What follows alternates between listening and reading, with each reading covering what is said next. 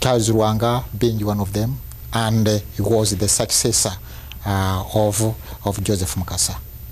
Charles Lwanga now became the new leader. Yeah, but even more dynamic than Joseph Mukasa. So he led both the Catholics and the Protestants or whatnot together. He said, we are all believing in Christ. Never please betray Christ. It is better for us to die than to betray Christ. So when they were arrested, on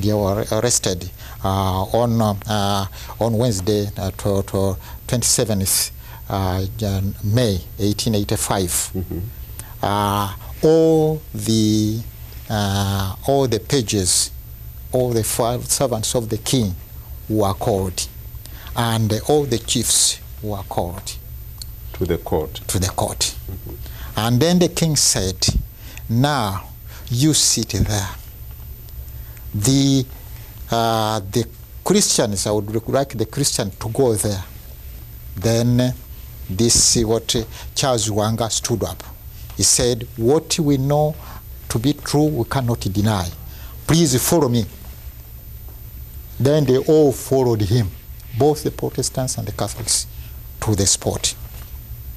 Yes, and they decided to die.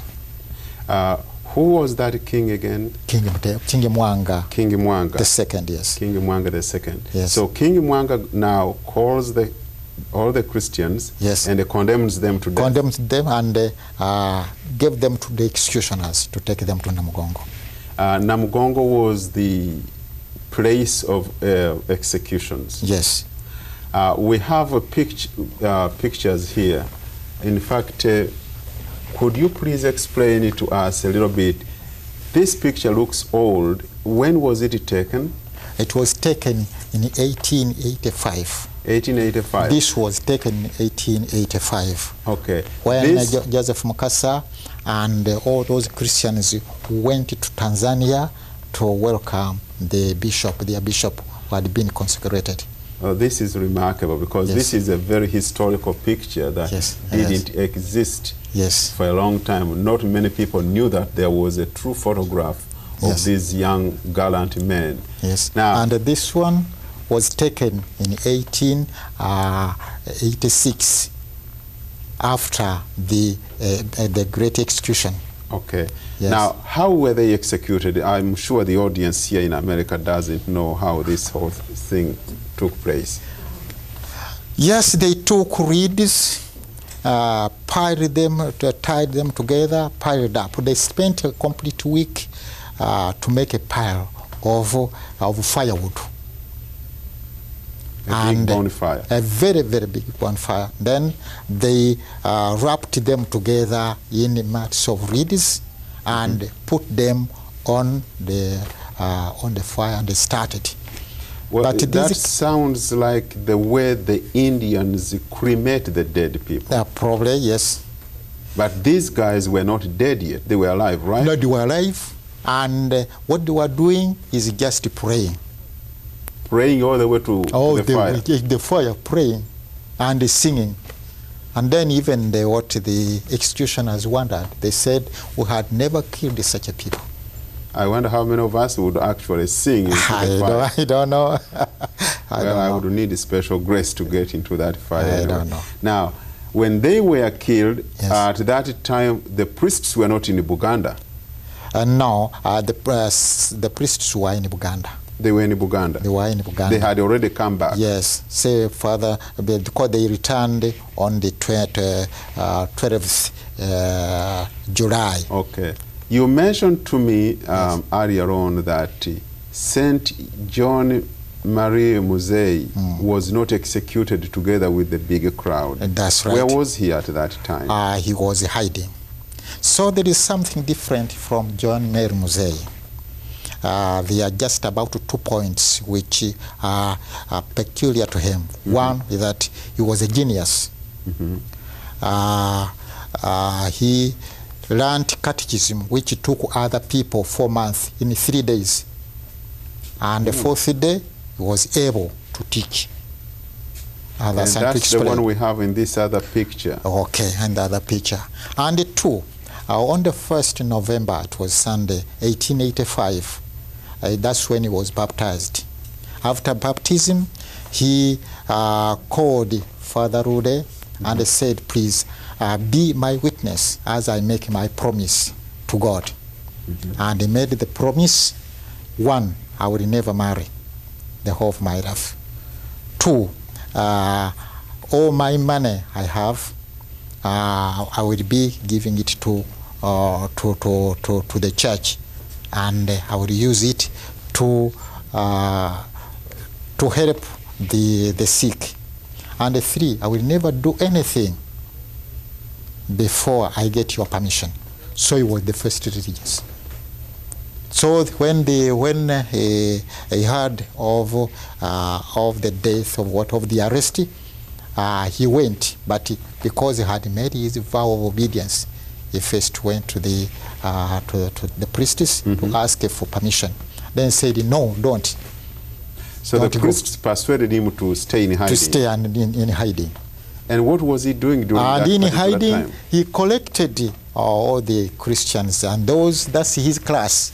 So we are that class, those young kids you see there, were his students. His students in the jungle, because it was during the time of persecution.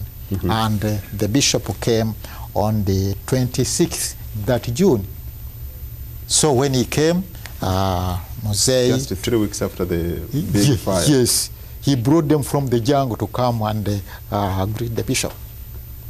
And we have a picture of him there with his class being blessed by Bishop Lavinyanke. Yes. And that is really interesting. So that is the Saint Mosei was the first real native religious. That's right.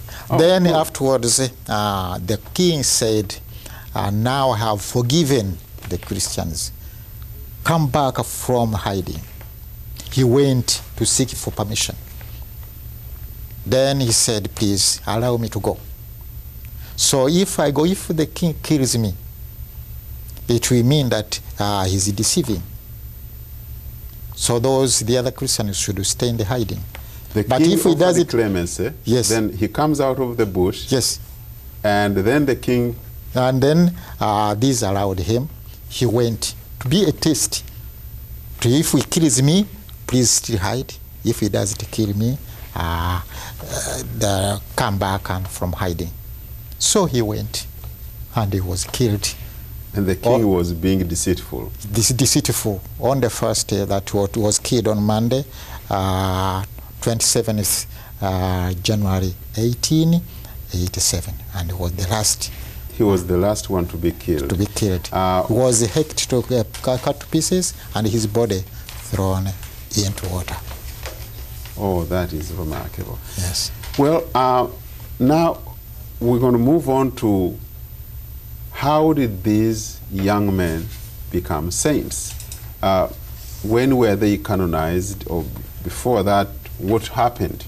Now, in 1914, they were blessed. And not blessed, venerables. Venerable, yes. Yes, in 1920, they were taken as what they were raised to blessed. Right. And in 1964, they became saints. They were canonized in Rome in 1964 as saints. Yes, and at that time was really different, was peculiar. That's the very time when the African music was sung, and even the African music instruments were played in the drums in the basilica.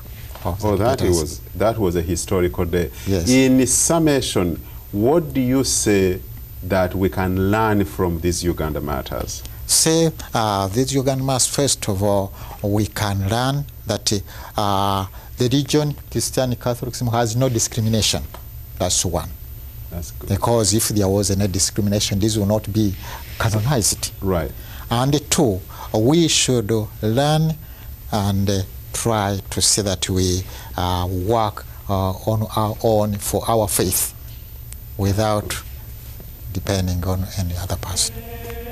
Salvas gratis, salvame pons pietatis, recordare Iesu pie, quod sum causa tuae vie, ne me